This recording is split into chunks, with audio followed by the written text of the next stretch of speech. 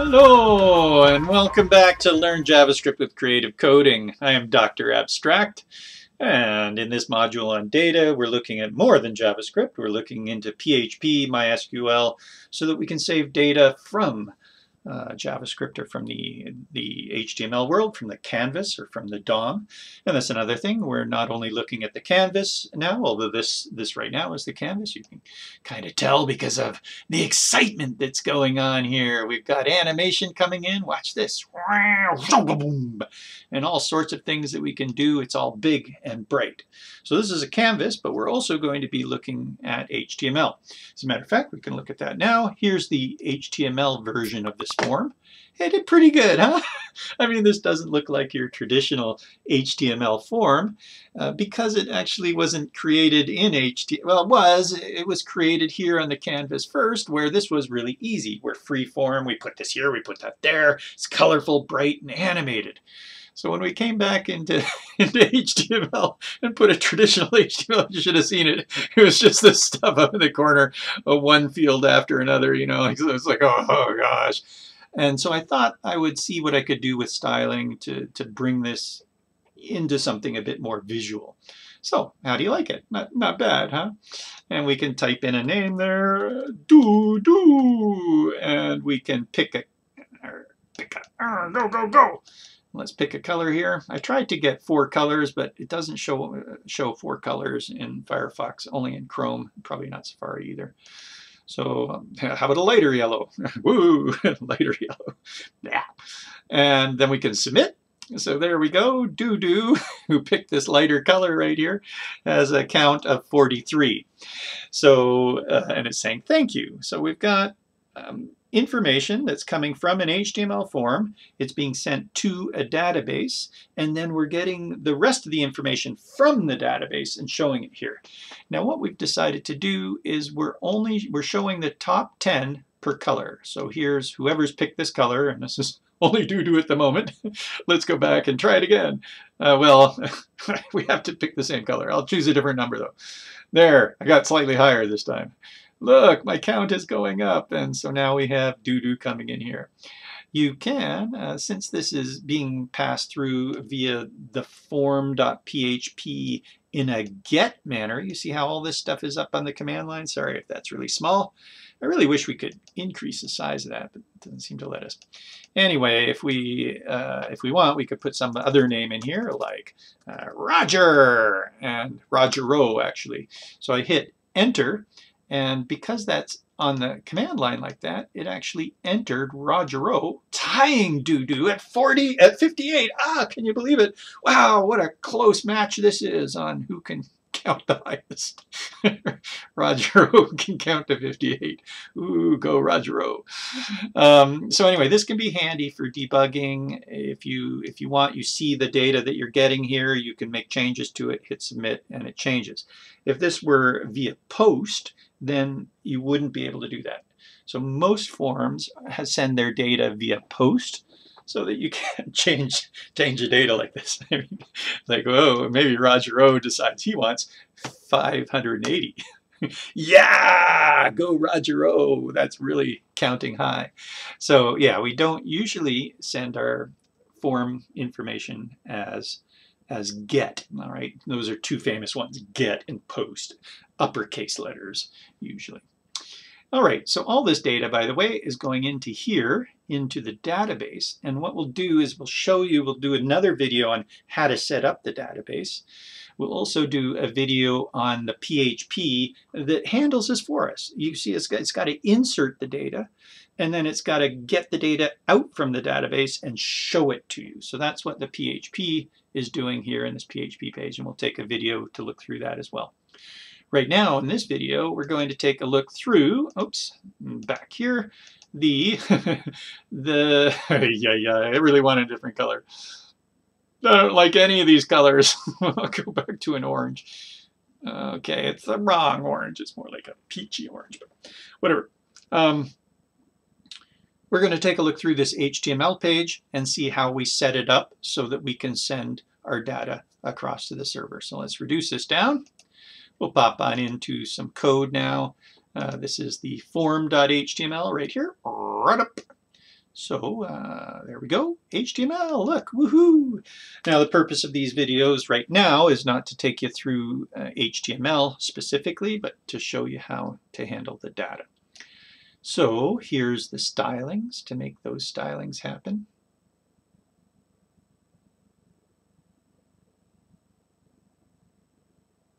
And here's some script to, oh, maybe I'll show you, did I show you that? If you don't put in a name, no name, and hit enter or submit here, submit, please enter name. So there's some JavaScript that's going to do some form validation there for you and pop up that message. That's what this JavaScript is doing. And also changing the color. I think one of them changes the color, one does the form. But we'll come back to that, shall we? Scrolling on down, here's now the form. Form, and the action is sending off to a PHP. So if we were to run this locally at the moment, like locally from here, we would get an error. Do you want to see that error? That looks nice. We're going to open that up in a browser. So here it is running locally, and I have to put in a name still, and I submit. Ooh, oh, this is what PHP looks like if you submit locally. See, there's no PHP locally. That PHP page just shows all the PHP kind of like garbly-gooked in there. So if you see that, it might mean that you're running your page locally, and PHP does not run locally. So we would have to, at this point, put in the absolute URL to the server here, if we wanted that to work. Or we can upload this page to the server and run it on the server. So that's what we've been doing. So this one right here is on the server. See that? This one is locally. So I'm just going to close that down.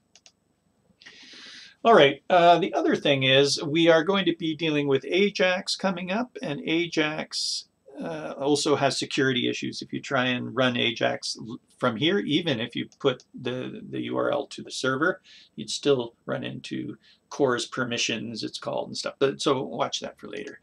We'll come back to that. Let's take a look at our fields. So if we, let's visually look at them first. Here's the name field right here. Here's the count field, or it's a number stepper, but we call it count. Here's the color picker. And there's the submit button. So let's see how these are laid out in our HTML. They're inside the form, and there's our form via get right there. It's the method get. Here's the name field. Where is the name field? Right here, input. So you're looking for inputs for the most part. Inputs are the names, or is the name of the tag. Here's the name field. Now, it's a name field because it's got the word name there, not because of that name. This is the name of the parameter. And it's important to use the name parameter for each of these. That's how we collect the data. If you only had the ID, it would be very frustrating. In your PHP, we could not collect the data if we only have the ID. IDs you can use here for styling, but you need the name parameter, even though these are the same. It's kind of unfortunate, isn't it? You need the name parameter for each of those. All right, and there they are. Name, count, color, submit. We don't care too much about. Well, actually, I think we need the ID on the submit. We'll see. So when we submit the form, we're going to test to make sure that they've put in a name. And so we use an event on that submit button. That means we need to have a reference to it. Here's a data list that is trying to put in 4 colors. Unfortunately, it doesn't work in Chrome. So remember back in our Zim side, we had 4 colors, and I was trying to recreate that here, but Chrome Chrome did it. It doesn't work in Firefox. What did I say? Yeah, anyway, it doesn't work in Firefox, Safari. It works in Chrome. So come on, browsers. Come on. You can do it. Oh, ooh, ooh, ooh. Yeah. So it's too bad. Anyway, no big deal. Let's go take a look at the script there. Oh, there's a message. So this is that message. Did I show you that one that pops up a warning? I can't remember. If you have no name, I think I did. Yeah, you get a message there. So let's see how this is all done. We come on up to the script. We're capturing the DOM content loaded on the window. We're using the document.getElementById that makes sure that all the tags are loaded. We So don't use a loaded there. Loaded would wait for pictures and other content. If you just want to start working with the tags right away, use DOM content loaded. I know it's really long. And so is document.getElementById. So we're capturing the name field, the color field, the submit button, and a message button. Maybe we didn't need. No, but we don't need all of them, because all we're doing is we're going to let the form submit that stuff for us.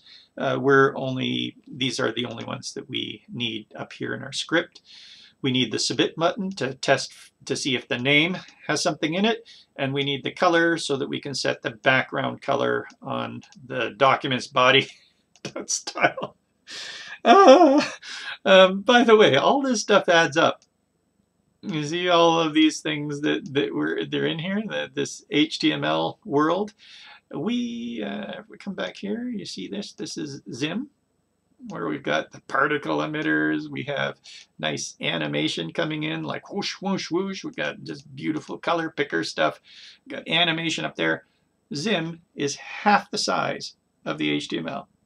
So the code to do this is half as much as the code to do this. And that's what we're saying. You know, all this stuff is adding up. This is 4,000K.